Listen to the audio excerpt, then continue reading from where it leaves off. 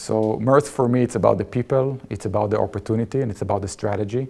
I found a group of very humble and strong leadership team that I wanted to be part of.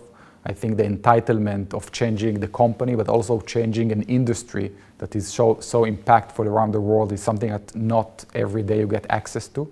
And then the strategy, being very data-driven, being very customer-obsessed is something that I feel that, is the right thing to do.